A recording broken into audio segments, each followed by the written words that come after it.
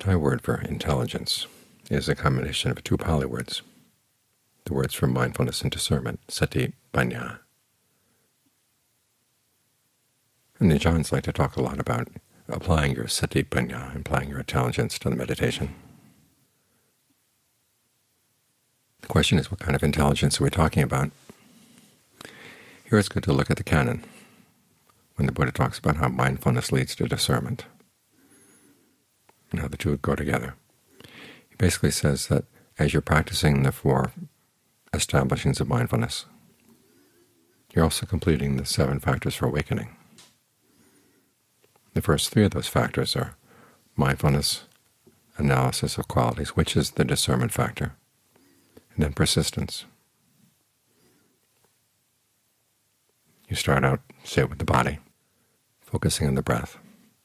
You are focused, and you stay focused on the breath in and of itself, ardent, alert, mindful, putting aside greed and distress with reference to the world.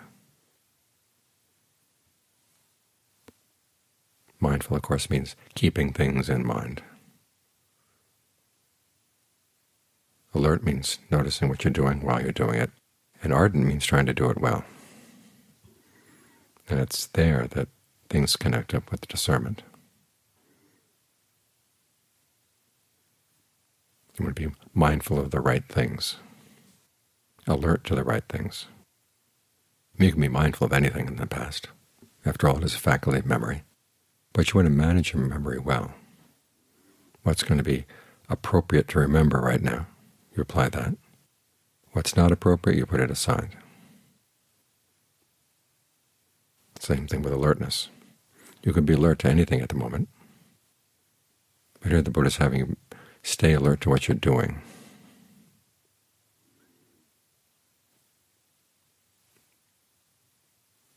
As for being alert to anything else, you put it aside. Notice there's the question of what's skillful and what's not. This relates very directly to that sutta where the Buddha is talking about how he first got on the path. He developed right resolve to keep in check any thoughts that might wander off out of sensuality, ill will, harmfulness, and allow his mind to think only things that were coming out of renunciation, non-ill will, harmlessness, because of the effect that would have on the mind. He looked at his thoughts in terms of cause and effect, not in terms of what he liked or didn't like, but what was going to be useful. And that's the same approach we take to mindfulness. There's certain things you could keep in mind right now that would be entertaining or maybe useful for tomorrow's job, whatever work you've got to do tomorrow. But you realize those are not appropriate right now. What you want to keep in mind is what lessons you've learned from the past about how to stay with the breath, what lessons you've learned about the hindrances as they come up, what lessons you've learned about developing the good qualities of concentration.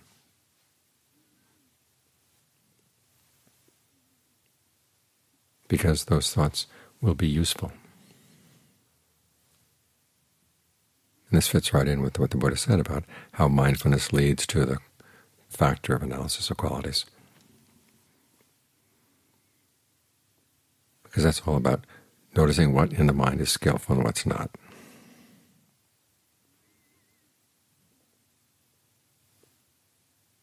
So that's where the discernment comes in. It's practical discernment, pragmatic discernment, the discernment that's useful for doing what's right now.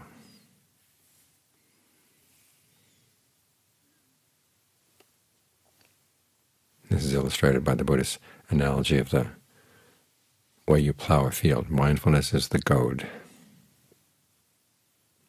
In case you're not familiar with how they plow fields with goads, you have your ox hooked up to the plow, and the ox is pulling the plow, and it might go off to the left, it might go off to the right. You're trying to keep it straight, so you've got a stick with a point at the end of the stick. And if the ox goes to the right, you poke it in the right to get it back to the left. And if it turns to the left, you poke it on the left side to get it back to the right. So here you're not like that image that the Buddha had for right resolve, which is simply knowing when to keep the cows out of the rice and when you don't have to keep the cows out of the rice fields. You've got more detailed work, trying to plow a straight furrow.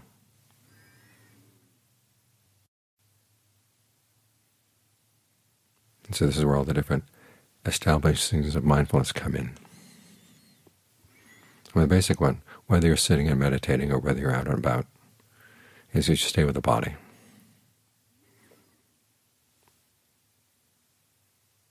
But then based on that, you might pull in some of the other frames of reference as well, because after all, they're all right here. Body, feelings, mind, qualities in the mind. It's simply a question of which list of qualities is relevant to what you're doing. When you're out and about, your main concern is with restraint of the senses. What you're looking at, how you're looking at it, what you're listening to, how you're listening to it, what happens as a result. There the Buddha says it's like having 6 animals on leashes. And you just tie the leashes to other leashes. The animals can pull one another in all sorts of directions.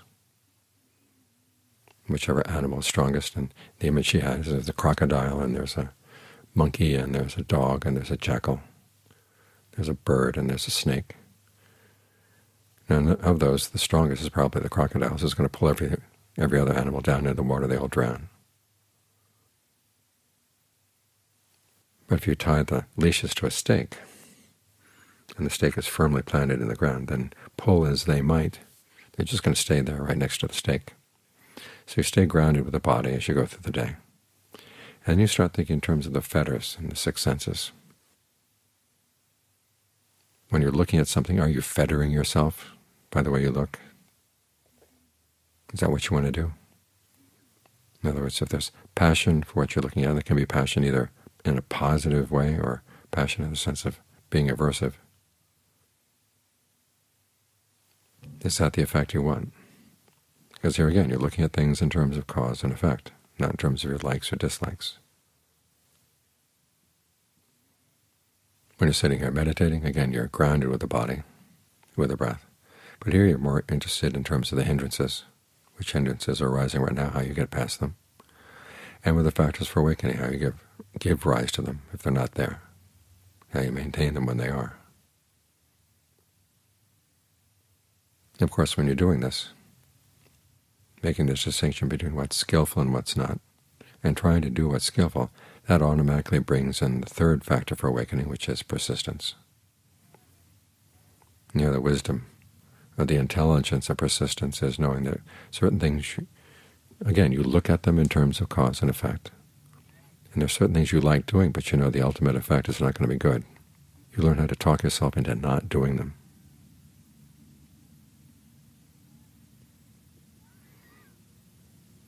And at first it may require some force, to force yourself not to do them. But then you realize it's a lot wiser if you can talk yourself into wanting not to do them.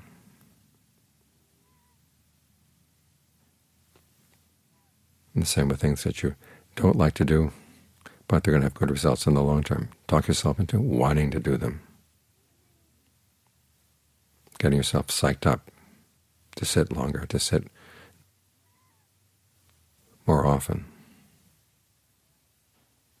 to pay closer attention to what you're doing as you meditate, and not just drift off in a pleasant feeling.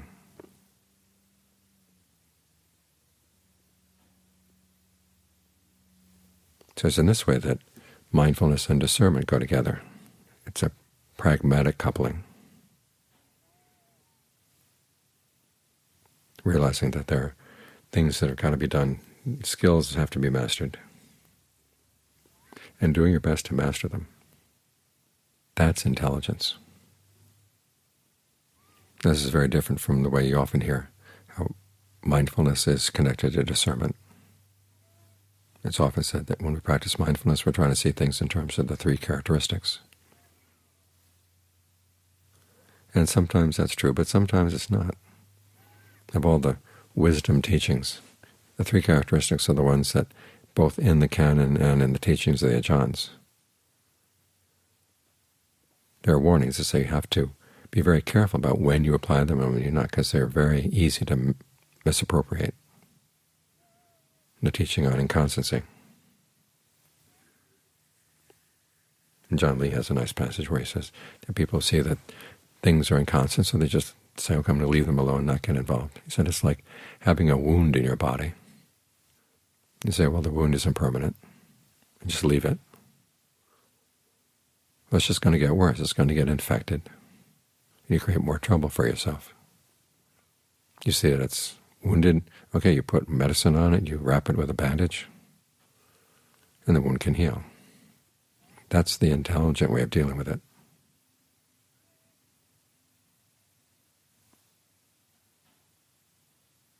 The same with stress. You see, well, this is a hard practice. It's taking a lot out of me. Just thinking about getting the mind concentrated is very wearisome. Well, you're never going to get the mind concentrated, and the duty with regard to concentration is to give rise to it and to develop it.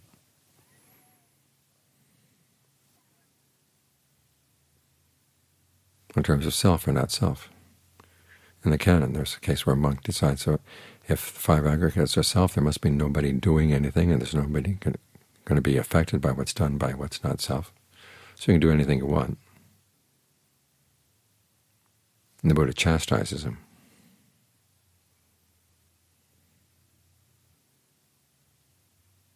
There are plenty of other examples. And John Shah has one where he says, you've got a cup. And you say, well, the cup is impermanent, so just do what you want, throw it around. Well, you don't get use of the cup. You take care of it. Well, there's a case in the canon where someone reasons that all actions result in feeling, all feelings are stressful, so all actions result in stress. As the Buddha points out, that's going to lead people to say, well, it doesn't matter what I do.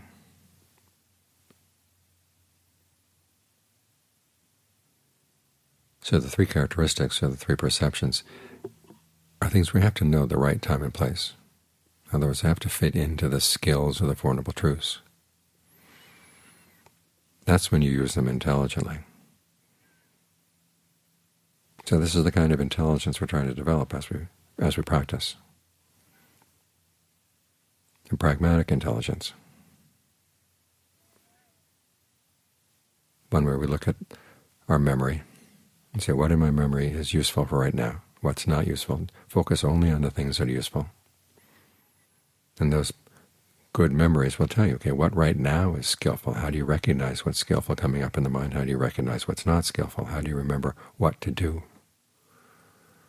And if you can't remember, how do you figure out, using your ingenuity, how do you figure something out? What is it similar to?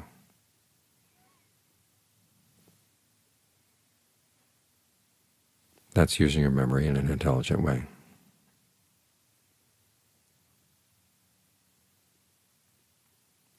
So use your intelligence as you practice. Look at what you're doing. Take it as a skill.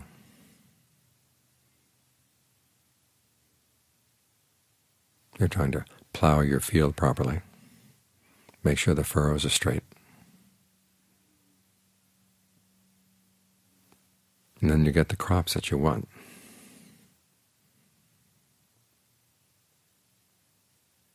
Pleasure, rapture, part of the path. And then the higher crops.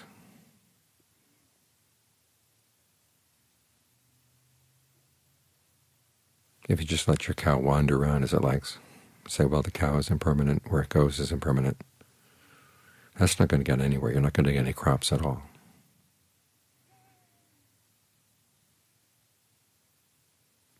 So the Buddha offers us all these tools.